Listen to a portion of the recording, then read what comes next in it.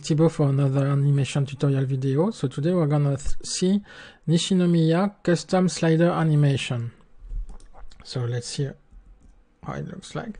So I have this slide, so slide 1 with a bit of text and a button, and I have my next slide sitting on the right, and I have some arrows. So when I click on the right arrows, you can see that the slide on the right is slowly getting the full size of the screen, and then the next slide is replacing it. So same for slide 3 and slide 4. I can even use my keyboard, left and right arrow.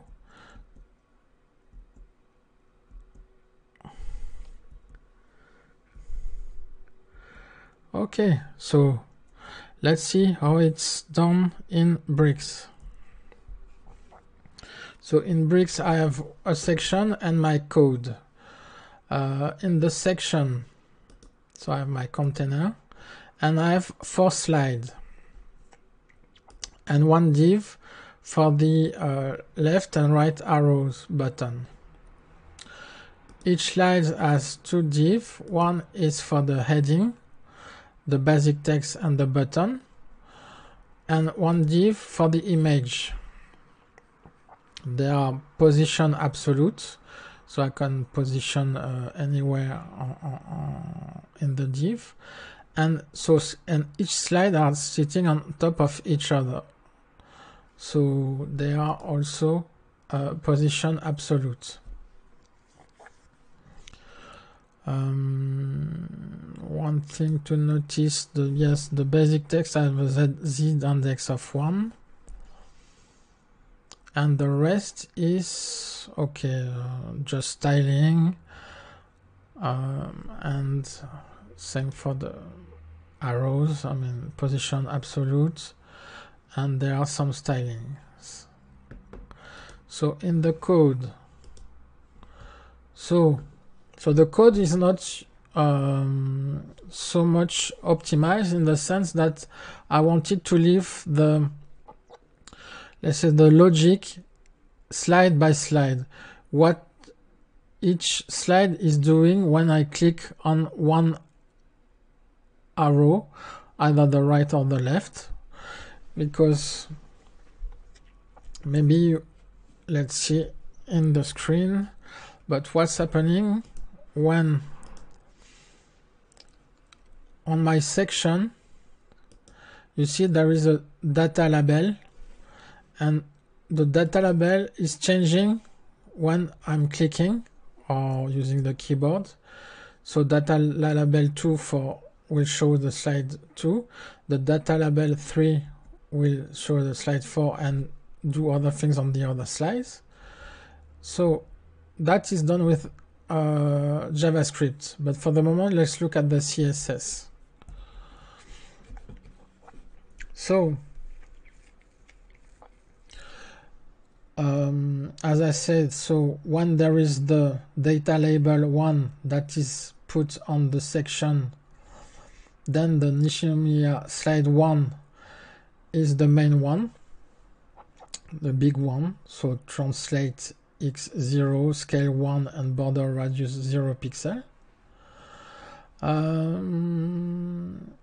When the data label 1, the slide 2 is slightly on the left, on the right, and the scale of 0.5 with a border radius of 10 rem, and the overflow is hidden, so we can't see the corner properly, and there is a certain z index to correspond with the other slides, so in that case z index 3, so it's above the main slide. So the text also has an opacity of 1, because I set the text for each for the text wrapper I put an opacity of 0, so by default it will be 0. So in my CSS I'm just saying when this slide is the main one, the opacity is 1 for the text. So we can see the title, the text, and the button. And then when the data label is 1, the Nishinomiya slide 3 and Nishinomiya slide 4 are translated 100% on the right, on the x-axis. Also the scale is 0.5. Still it kept the 10 rem border radius, the overflow, and the z-index because we don't care so much.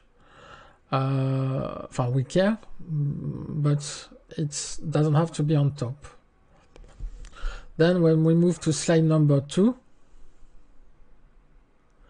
same, this data label 2, the slide number 2 will become the main one.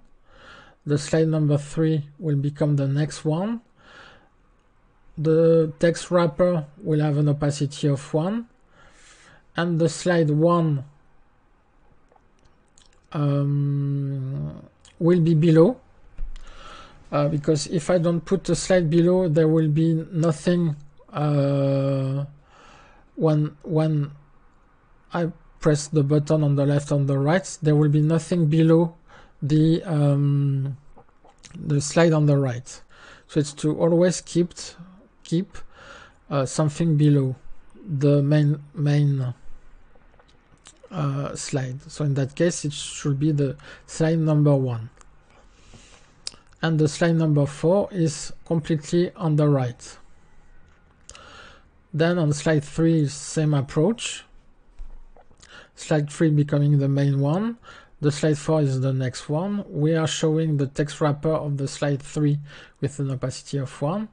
The slide 2 and 1 are below the main one, so it shows something when we are moving the slides. And the slide 4, the last slide, is slightly different because there is no next slide. So that's the CSS. One is data label 4. The slide 4 is becoming the main one. We show the text wrapper with an opacity of 1, and all the other slides are below. So there is also a small trick that I found on the net. So because on Safari browser, if you have a border radius and an overflow hidden, the effect, the transition will not work. So just add this small line of CSS, and that's make properly working in Safari browser for the border radius transition. And then there is the script, so that's the old one. We don't need.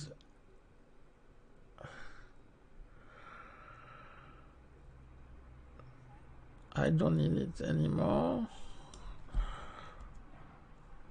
So basically,